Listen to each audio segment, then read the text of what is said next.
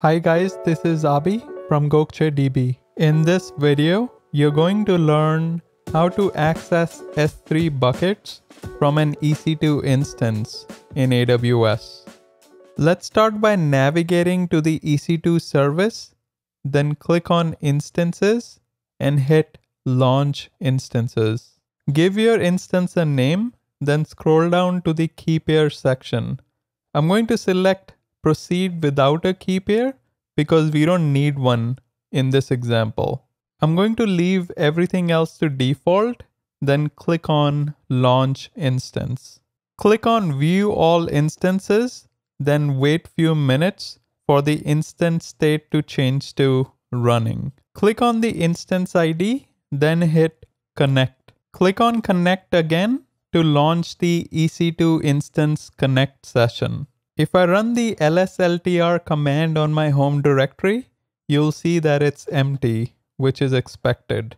Next, I'm going to navigate to the S3 service and go inside my test bucket. As you can see, there is only one test file here. I'm going to grab the S3 URI and see if I can access this file from my EC2 instance. Use the AWS S3 ls command to see if we can list this file. Seems like we don't have enough permissions to do that. Navigate to the AWS console and search for IAM.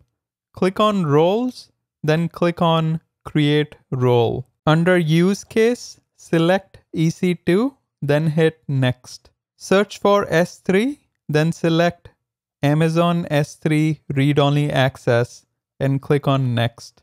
Give your role a name, then click on Create Role. Now go back to the EC2 window and click on the Actions dropdown. Select Modify IAM Role under Security, then select the role that we just created.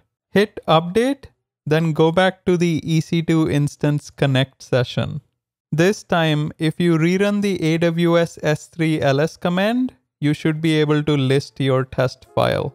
To copy the test file in your home directory, use the AWS S3 cp command. Now you can cat this file to see what's inside it. There you have it. Make sure you like, subscribe, and turn on the notification bell. Until next time.